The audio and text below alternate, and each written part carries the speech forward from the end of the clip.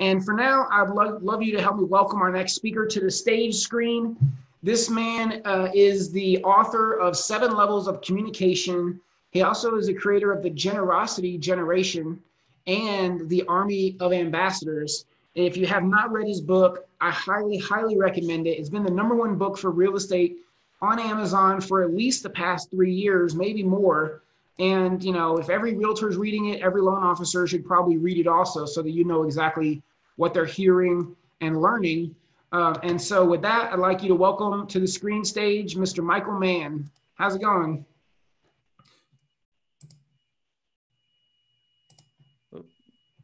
There you go. Welcome, welcome, welcome. I appreciate it. Michael J. Maher here, calling in from Atlanta, Georgia. And I'll tell you, I appreciate you having me on. It's always a pleasure. I hope you're well. Everybody safe at home? Absolutely. Good stuff. Good stuff. Well, I think I can do this any way you want, but I think one thing is how do we want to remember this quarantine times? Do we want to remember it as a mess or as a success? And what does success look like in the quarantine times? And I've created an acronym here for success if we want to run down through that. Of course, I have an acronym for almost anything, but I'll take your lead. That sounds great. Yeah, if you'd like to run through the acronym, that'd be awesome. I'd love to hear what your take on mess versus success. So I'll tell you, I've got some words here, and I would like people to, in the comments on the Facebook Live, I want you to tell me which of these words best describe where you are at mentally right now. So here are the words. There are going to be 7 words. So the first word is distress. Are you in distress? I almost put duress in there, but duress is even stronger than duress. So we'll say distress, or depress, or mess, or stress, or recess, or progress, or success. Where are you at on that spectrum of emotions and feelings and thoughts when it comes to the quarantine times? Are you in distress? Are you in depression? Are you in a mess? Are you in stress? Are you in recess? Are you in progress, or are you in success? And I will tell you that, you know, I'm going to start with success, and we'll talk about success. And Nick, if you could let me know like what some of the answers are as they come through. I think the big thing is that everybody's been told to take a pivot. In fact, we had a Zoom party last Friday night, and we had a drinking game. And the drinking word was pivot. Anytime somebody said pivot, somebody had to drink. Well, you know, after a case of beer that I drank, we needed to figure out a different drinking word because it wasn't working anymore. But it's everybody's talking about a pivot. And I want everybody to know that success is not a 180-degree turn. You don't have to do everything different during the quarantine times. You don't have to make a gigantic pivot. And then, I mean, how would you like to do a pivot? And then at the end of quarantine, you do another pivot. Well, that just means you're in the same spot. 180 degrees, you're just running in circles. Success is not a 180-degree turn. Success is a 1-degree tweak. It is a 1-degree tweak. And it's one of those where we can either choose. The problem is with the 180-degree turn is that you end up taking all these circles. I'm not sure if there has ever been a more content-rich time on social media. Like, there are so many free classes, so many, it is amazing the content that is out there. I see a lot of content and I see very little implementation. So it's like, what I would wish for everybody here, I have to tell you, Mortgage Living Legends, that's a very lofty title. I'm not sure if I quite fit yet in that category, but it's one of those where it's like, you know, if you're going to be a living legend, or you want to be a living legend, and the key word there is living, I think, is you want to implement, and it's about instant implementation. So, but you can't implement everything. You know, you just heard a great speaker, followed by another great speaker, followed by another great speaker. And you're getting a lot of great ideas. Take one, not even three, just take one and put it into place. And that's the difference. Like one thing that you do a little bit better every day. I don't know if, you know, there's 366 days this year, even though we feel like March was the longest year of our life, if you know what I'm talking about right there. But like, it's one of those where, like, if we take the number 1 and we take it to the 366th power, 1 to the 366th power. Now you take most numbers to the 366th power, you're going to get a really big number. But let's say we do the same thing every day for 366 days. What are we going to get different? We're going to get 1 to the 366, which, by the way, is 1 times 1 times 1 times 1, 366 times, it equals 1. And I know that Nick promised you that there would be no math, and I just totally blew that. But I have a point here, is what if we took 1.01 to the 366th power? 1.01, I mean, a slight difference, just 1% change on a daily basis. What is that number? And I've had people guess when I do this live, and people will say, well, it's like 2.41 or 3.1 or what. You know what? It's 38.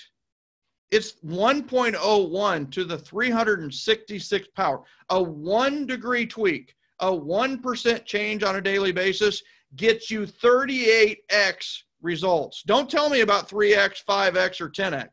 It is 38x just by a 1 degree tweak. So we need to understand, we need to just make one little tweak. And I'm not here to change your mind 180 degrees or talk about a pivot or a shift or anything.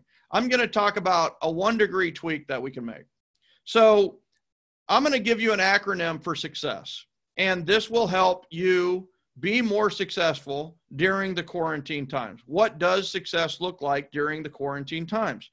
So the S, the first S, is structure. What is the enemy of a mess? What is the enemy of a chaos? And the thing about an enemy of a mess is a place for everything, right? Which leads to the answer, which is structure. What is the structure in your life? Now, the first week, maybe you were out of structure. But what I would wish upon you is to develop new rituals and to develop new structure. Get some structure. One thing that we did immediately, as soon as we saw it coming, we created a daily show called The Daily Dose. I do the daily dose of positivity and productivity live in my Generosity Generation group every single day, Monday through Friday at 1 p.m. So it's frequency, it's consistency, it's structured, and people could rely on it.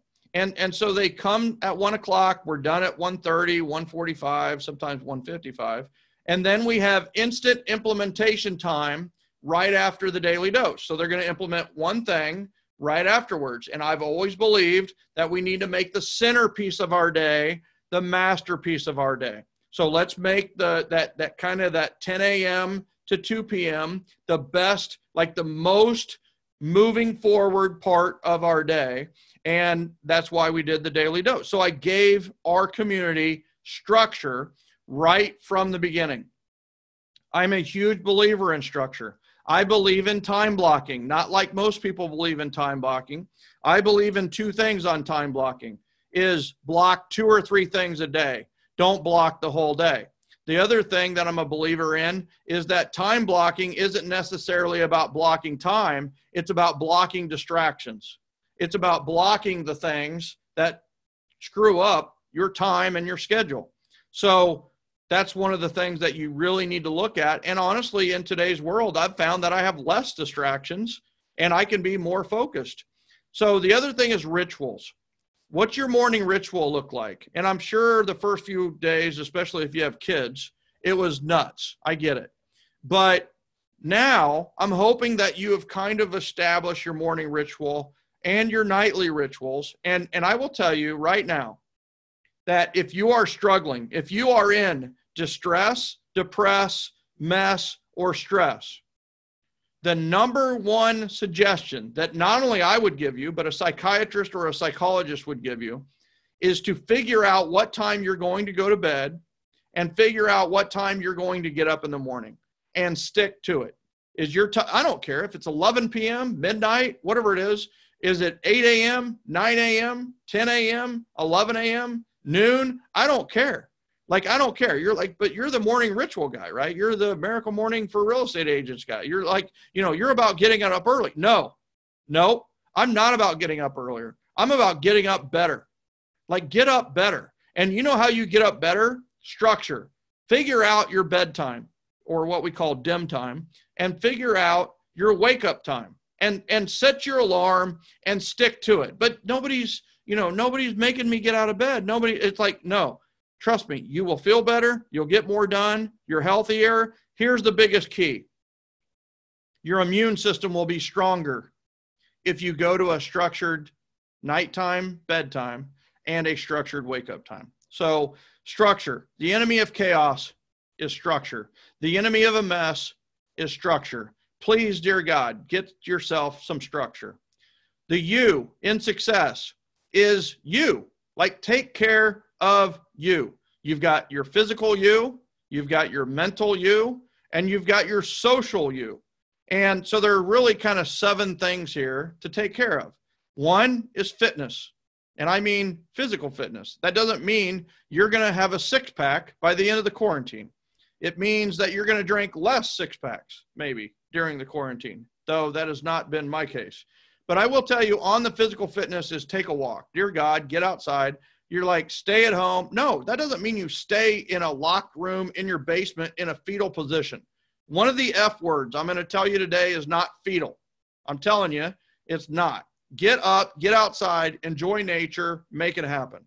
The other thing is financials, right? Take care of your financials. And there are 5,463,361 videos on expense reduction right now. So you will find what you need out there. I'm not going to go into it now, but it has been good for me. We did an insurance review and saved thousands on our car, home, and our rental property. So do an insurance review. Dave Ramsey told me to do that, so I do whatever he tells me to do. Faith, take care of your faith, right? Get back into faith. You have no excuse not to watch church because you don't even have to go to church. It goes to you. Church is coming to you. It's in your TV every day, all day. Fun. Take care of fun. Like, what do you do for fun? Find something that you do for fun and do it. Family, right? Some of you, here's what's interesting. I truly believe everybody's saying like there's going to be a baby boom in like 9 months. And I'm going to tell you, yeah, there's going to be a baby boom just in time for the divorce to go final. You know what I mean? I mean, that's what I'm seeing, right? Is that, yeah, everybody's loving each other and everybody's hating each other. So, but I'm going to tell you one of the things that goes with the structure and family that I've really enjoyed is we have actually blocked in alone time. So Max, my 11-year-old son, has alone time. We're not going to bother him. He can play Fortnite or whatever he does. And Sherry, my wife, has alone time. She has her couch downstairs that she enjoys hanging out on, watching a little TV. And I have my alone time, which I need. I'm an introvert, so I really feel the need for that alone time. We have date time. We have family activity time, which typically revolves around baseball. And we have that here in about an hour and a half. Feelings. This is one of those things where it's like, take care of you. Take care of your feelings. Like, you need to be reflective and self-aware about what you're feeling at all times. And it's like, why are you feeling that way? And if you see yourself or feel yourself going from stress to mess to depress, then I'm telling you, you need to call someone. You need to do a FaceTime or a Zoom, call your mom, call your sister. The number one thing you can do if you feel like you're falling back into depress or distress is to help another human being. That's the instant cure, is just go help someone. Call somebody, see how you can help them, and call it good for the day. It's the magic pill. You wanted the magic pill? There it is. And the last one is focus. If I would wish upon you one thing, it would be focus. And focus is another acronym. Focus is finish one challenge until success. Like, what is the one thing you could do today such that by doing it, everything else in your life or in your business would either become unnecessary or easier? Like, what is that one thing you could do today that would make everything else unnecessary or easier? And you can figure out what that one thing is, which leads us to the C, the first C in success, which is clarity. So here are some clarifying questions. What is the one thing such that by doing it, everything else becomes easier and or unnecessary? That is straight from Gary Keller's The One Thing book. What is your biggest challenge right now? What is your biggest challenge right now? Get really focused about that. What is your biggest frustration right now? What is your biggest opportunity right now? What is the biggest opportunity? I will tell you, our opportunity was a daily podcast. Like, we were all over the Daily Dose, brought to you by Referrals Podcast. And that was an opportunity for us. And here's what happened. I built great relationships. Some of you have probably heard some of these names. On the Daily Dose, just in the last 2 weeks, has been Bob Berg, Todd Duncan, Steve Harney and Dave Childers, Tim Brahim, Nick Santonastasso, Sean Rawls, Jeff Fitzer, like Hal Elrod's on next week, you know? So I have to tell you, that's the beauty, is the opportunity here is I got to reconnect with a lot of these people I should probably stay in relationship with, but simply hadn't, because we were kind of all busy doing the same thing, which was speaking on stage around the world. So the thing here is clarity. You need to get clear on 3 things: people, place, and things. And what do we need to get clarity on? What raises our energy and what lowers our energy? So what are the people, or who are the people, and what are the places and things that raise our energy? There are places in your house that will lower your energy. Like if the laundry room has a ton of laundry all over the place and it's messy, it will lower your energy. If a really orderly room will raise your energy. A open, airy, and bright room will raise your energy. And then, but the biggest thing is, who are the people that raise your energy? Some of you know negative Nellies. You know Debbie Downers. This is the time to put them on the wait list. Like, they can wait to talk to you. You don't need to talk. You need to be really speaking with people who fulfill you and fill you with energy. And that is one of the things we're doing the Daily Dose, is we're helping our Generosity Generation ambassadors find and identify the people they know who fill them with energy. Like, who are the people? You know, who needs to be on your team, and who do you need to kick off the boat or the bus? So, and then, you know, what lowers your energy? You know, what are the things? And here's the other thing. What are the things that fill you with energy? Like, what is it that you're doing? Like, something I've really discovered is paperwork is toxic to Michael Maher. Like, paperwork, like if it is like signing papers, reading paper, like, I don't want to do that. It's like, it's the worst thing in the world. So you know what? We've kind of found this system where Sherry reads it, she bottom lines it for me, and then I'll either sign it or, you know, we'll make a decision based off the paperwork. So I don't want to deal with contracts. I just want the contracts. You know what I'm saying right there? So clarity. The second C in success is communicate. Of course, I wrote the 7 levels of communication. You had to guess that one of the C's would be communicate. Communicate more, communicate better. You know what you would hate to have happen is you would hate to call your best friend or a friend and call them and just check on them. And you're like, hey, listen, I just wanted to check on things. And then they go, yeah, you know what? Joe, the mortgage professional, just called me 5 minutes ago. And Joe, the mortgage professional, is your biggest competitor. That would be the worst. You know what's the best? Is when you call and you have a conversation where it's, hey, I was just thinking about you. How are you guys dealing with this? Like, what hacks do you have? Are there any like secrets to success that you guys have? Or what have you found to be good in this whole thing? You know, what have you been pleasantly surprised about? Have that conversation. And they're going to maybe ask you, hey, listen, how's real estate, or how's the mortgage? How's it affected you in your job? Wow. Like, that's That's essentially a conversation that leads to a piece of business. But the other part of it too is then Joe, your competitor, calls them next week because they hear this episode, and guess what? You've already called. You know where you don't want to be: second, third, fourth, fifth, sixth, seventh, or eighth. But the best place to be is first. Be the first one to call. Like, call them before their mom calls them. Communicate more. Communicate better. And then the E in success, and for those of you that know me or have seen me speak, you know it's energy. Everything is energy. We are energy. Everything is energy. Literally, if you boil down everything in the universe, it's energy. I don't want to get too deep into that. But the thing is we really need to tap into, we have a great opportunity. They call it the great pause. And I love that. Some people are calling it the great float. And what a great terminology, because when you're floating or you're pausing, you have the opportunity to really take inventory. And we need to really take inventory right now with what fulfills us, what fills us with energy, and what sucks the living energy out of us.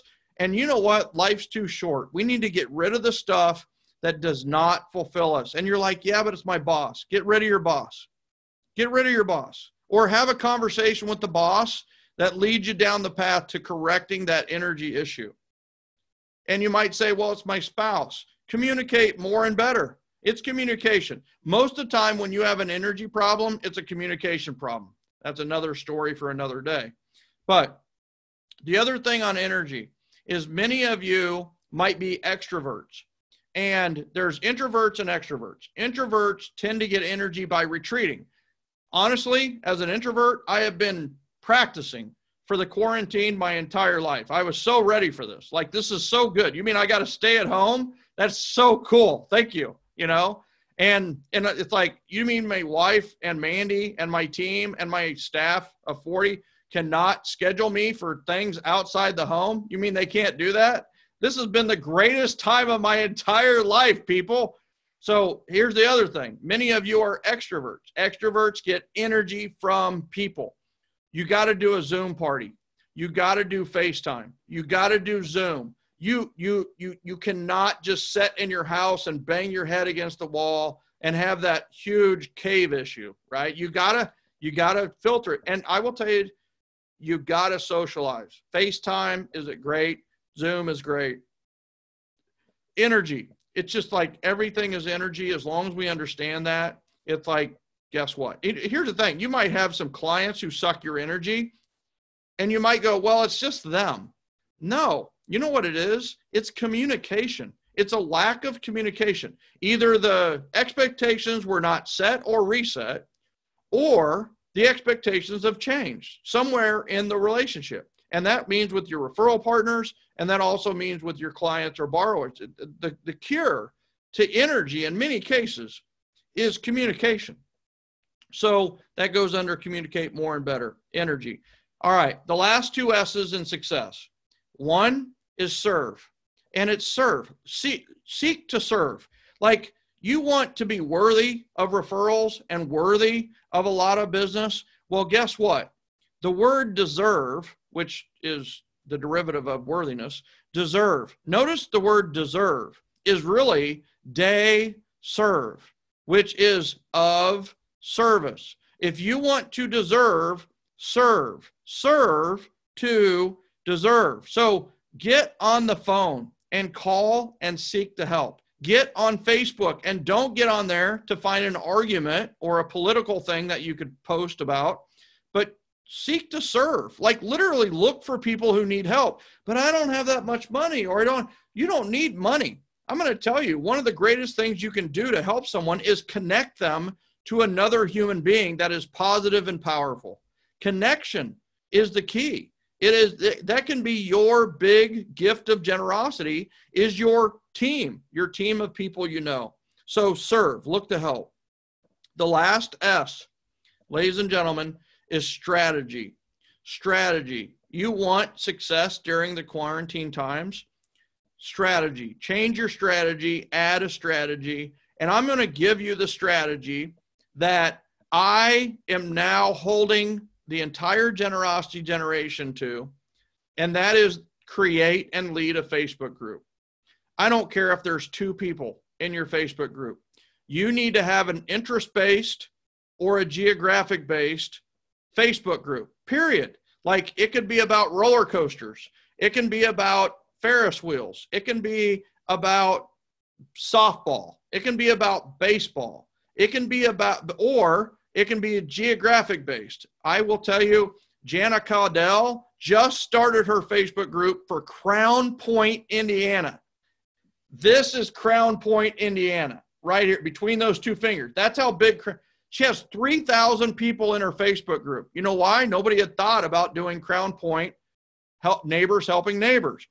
Name your group. Think about it as your own private island. Well, there goes the whole show. Forcier showed up. I mean, like, whatever I say doesn't matter anymore. So, and see, that's what you, oh, there you go. And gone. And there he is. And gone. And he can't, no, there's no way he can help it. There's no way he's staying off. And, hey, guys. Right. Yeah. How you doing?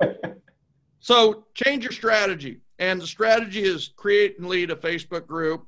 You need to have a community. If you had an announcement, if you had some big thing to say, like where the PP money is, right? Where the EIDL money is, where the CARES Stimulus Act money is, right? If you had an important announcement, where would you go to make that announcement? How would you make that announcement? You know what I'd do? I'd go to my Facebook group, do a video, do the announcement, and everybody I would want to know now knows. How would you do it? You would say maybe, well, I would email it to them. Yeah. And that's like throwing whatever you're saying into the trash can, right? Because that it goes into spam or trash anyway. So it's how would you deliver the message? Well, I'd text them. You're going to text one person at a time times 30,000 or 3,000. It's going to take you forever. And you know what? The video might not go through. So the thing is that the biggest thing is I am championing from the top of the mountain, create and lead your Facebook group. And yes, a lot of my clientele are realtors. And I will tell you that when you got a real estate license, you said, I'm a leader. When you got that professional license, you raised your hand and you said, I'm a leader. You lead people through the transaction. I know a lot of lenders are listening to this. And the thing is when you got your mortgage license, people, I'm telling you something, this is the biggest loan they'll ever take in their life. You are a leader. You signed up to be a leader. You lead them through the biggest financial investment of their life. So own it, embrace it, cherish it. And what that means is create and lead a Facebook group. You need a Facebook group for your people to check on you. You need a Facebook group to check on your people.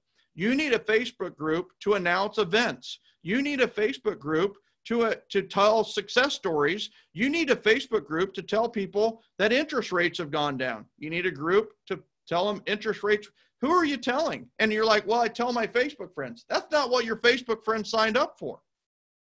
But the people that sign up for your Facebook group, they're there to learn more about you and the neighborhood. I have to tell you, Go Gilbert, 54,000 people. It's a realtor who has a group called Go Gilbert and Shooty, and they have a group that has 54,000 people in it.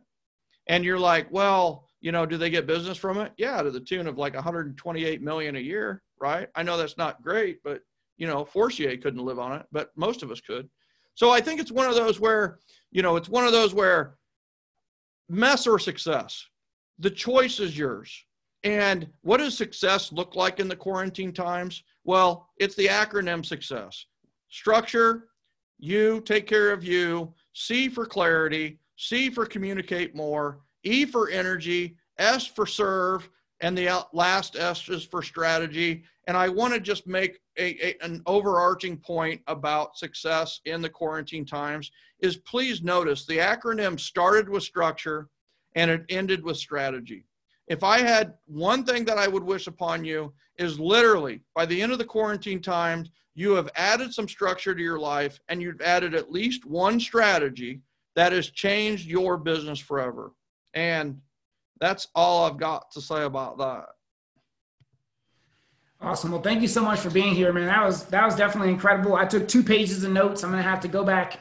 I'm going to have to go back through my notes and watch this recording when it's over with so I can make sure I really got everything you said. There's like a lot of things I want to make sure I really took it in.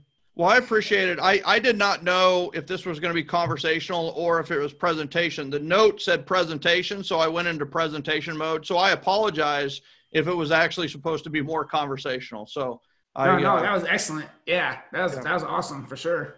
Well, I appreciate it, and I can't wait to put Mortgage Living Legend on my resume from now on. And what a tough, what a thing to live up to, right? Living Legends. I was like, man, I was feeling very nervous coming onto this. And then I saw Forcier and I felt fine. I mean, he is a living legend in the mortgage world, and so are you, Absolutely. Nick. I just want to let you know I really appreciate the opportunity, and I hope it helps. I hope people go to joingengen.com. They join the generosity generation. They watch the daily dose, and they implement. We're doing it every day in the hopes that it can be kind of that centerpiece of their day, and they can make the centerpiece of their day the masterpiece of their day. I used to be a one-man shop. I now have 4 loan officers under me. I have taken myself out of production, so I just manage the team now. So if you think about it this way, before the Legion, I was probably doing 3, maybe 5 loans a month. Now I'm completely out. I don't even take applications anymore. I don't have to worry about where to get my next leads from because I can just turn on a Facebook ad just like that. I never even thought about becoming like this overseeing person. Business before Legion, it was all about chasing the realtors. You know, it was about, you know, trying to, you know, it's basically begging for business. What I've learned in the Legion is something I've never even thought of before. It's a way to help me grow my business as well as my agents. And no agent's going to be able to, you know, turn business down.